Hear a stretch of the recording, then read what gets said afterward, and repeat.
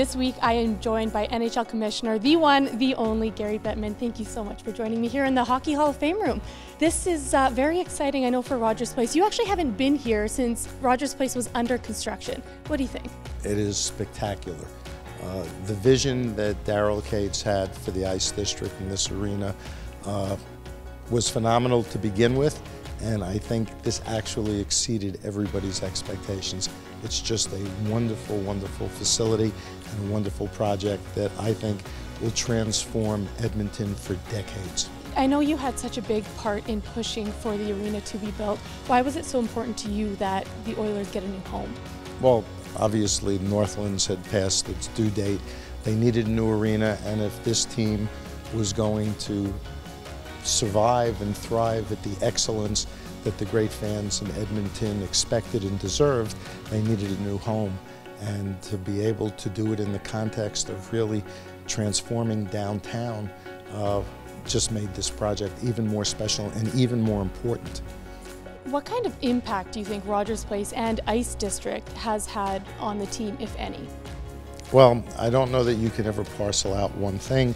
They do have a fair amount of good young talent, but playing in a first-class, state-of-the-art environment certainly lets players raise the level of their game.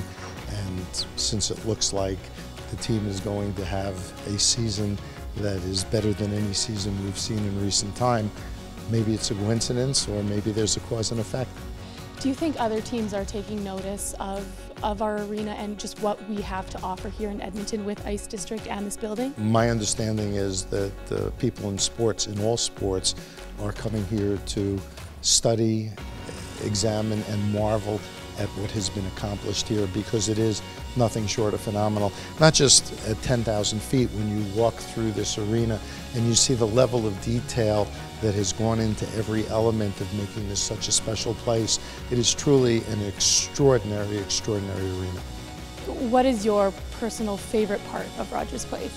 Well, when you see the Ford Hall, your breath is taken away, although not everybody gets to do it. The locker room is not to be believed. And only certain people get to see that, right? Yes. So, yeah, believe Mr. Bettman when he says that.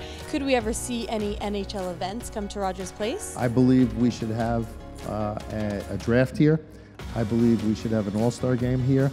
But I would like to see the entire Ice District complete, because when we do that and we show off Edmonton and the Ice District to the world, I'd like it to be done.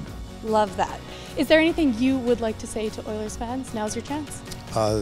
Edmonton has always been a great hockey town. There have been periods of difficulty and frustration, but the great ownership that Daryl Cates has brought to this team, his vision for the city, makes the future extraordinarily bright, and we couldn't be more proud on behalf of the NHL and more excited for the city of Edmonton and the great fans here. Well said. Commissioner Bettman, thank you so much for joining me.